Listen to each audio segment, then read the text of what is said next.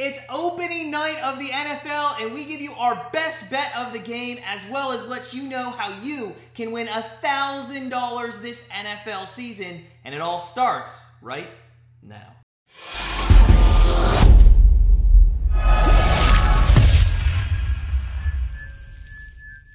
Hey guys, it's Matt from GrandstandBettors.com. The NFL season is finally upon us, and our NFL betting contest where you could win $1,000 grand prize is now live. Click the link in the description below. Get signed up. It's absolutely free. We're giving away $1,000 and much, much more this NFL season from us here at Grandstand Bettors. But listen, if you're new to Grandstand Bettors, make sure you hit that subscribe button. You don't want to miss any of our free picks all NFL season long. And while you're at it, go ahead and smash that like button because the NFL season is finally upon us. So without further ado, let's dive in to the Dallas Cowboys, Tampa Bay Bucs in the NFL opening kickoff game. The Cowboys are coming off a 6-10 year in which the Cowboys season came to a grinding halt after Dak Prescott had a leg injury in Week 5. They ended up finishing third in the NFC East, or least, whatever you might have called it last year, and they just had an awful season. As always, though, with America's team, there's high hopes in the air with some new faces on their team, and Dak being a full go this season, it looks like they are primed to make a run at the NFC East title. The biggest disaster for the Cowboys in recent years has been their awful defense. Now, to fix that, they did go out and hire new defensive coordinator Dan Quinn. I'm sorry, guys. Dan Quinn just came from the Falcons, where the last 3 years they've been in the bottom half of the league in defense. So I'm not sure that's quite the answer, but a new face, a new scheme, it might get them going.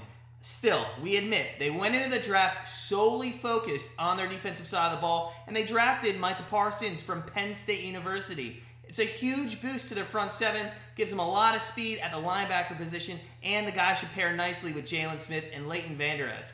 Now, even with Quinn coordinating, this should be a much better group than last year.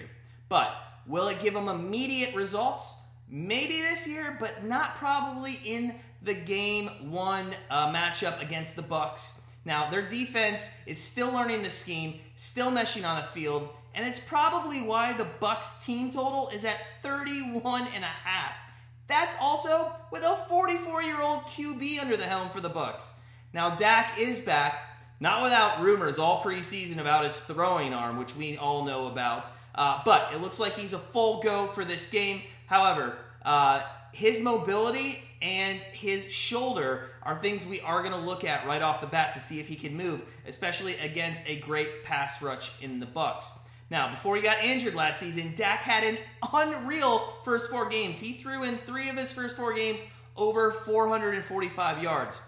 Mike McCarthy, with him back, will look for his team to be a little more well-balanced. However, you have to figure in this game that it's going to be hard to run against a rushing defense from last year that held its opponents to under 83 yards per game.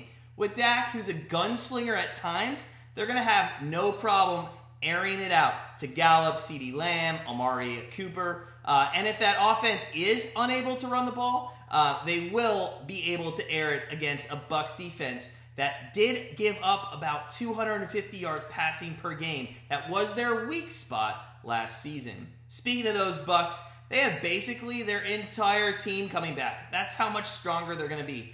Elliott's over-under rush yards is set at like 56.5. So no one is expecting him to have a great game. So Dak should be that gunslinger in this game. In all honesty, the only part of the game that the Bucs struggled with last year, as we mentioned, was the passing defense, as they gave up about 250 yards passing. And despite receiving a lot of criticism throughout the 2020 season, they actually made the playoffs with an 11-5 record as a wild card team and put things together right when they needed to make a run in the playoffs behind Brady and that defense.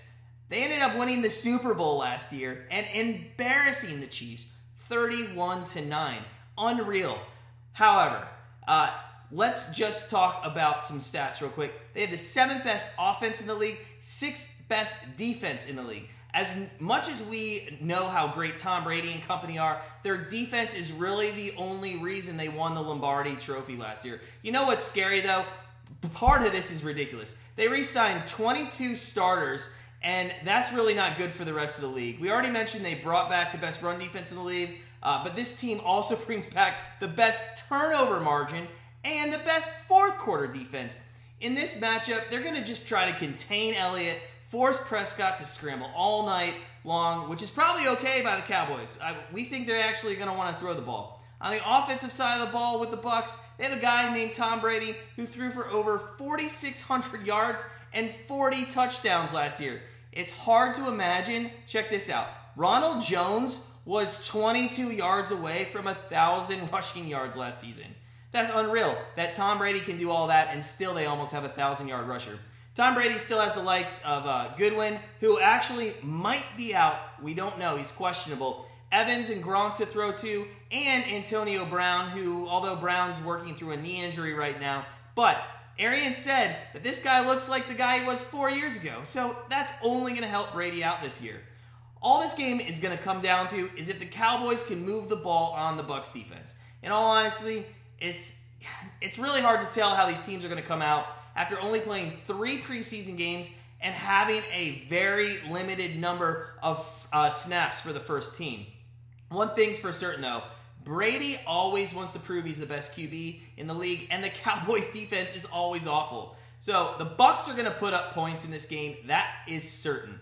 But the Cowboys, they have a chip on their shoulder from the past 2 seasons of disappointment, especially with all the injuries they had to incur. The spread opened -6 to the Bucs in this game, shot all the way up to, I think, 9.5 at some spots. Now it's sitting right around -8, about with 24 hours left before game time, and the over-under is staying comfortably at around 52. We think this is going to actually be a shootout. The Cowboys are going to sling the ball and do it quickly out of Dak's hands and let his speedsters get that ball and run with it. One thing Dak has is very quick release, and I know the Bucs' rush defense and pass defense are pretty lethal, but Dak can scramble and get that ball out of his hands quickly to CeeDee Lamb, and those guys, they can run for a long time in that secondary. So this is a game that we would normally never bet. It's the first game. There's too many intangibles, but we thought we would just throw out kind of a half-unit bet here on opening night just because there's so many unknowns. There's actually some names on COVID lists. I think actually Martin's not playing for Dallas, so that offensive line is not even going to be starting healthy in game 1. So we are going to look at the shootout. We're going to look at the Cowboys being able to put up enough points and the Bucs just destroying that Cowboys defense. So take the Tampa Bay Bucs Cowboys over 52 for the game. Now listen, Grandstand Bettors is going to be doing a live play-by-play, live betting feed, live stream on Thursday at 8:15. So guys, check us out. Come on in for some play-by-play if you don't want to listen to those announcers. We'll also talk a little bit about betting, sports, and everything. So come hang out with Grandstand Bettors for our live stream for opening night. As always, though, sit back, relax. Bucs, Cowboys, over 52. Enjoy opening night in the NFL, and we'll see you Thursday night.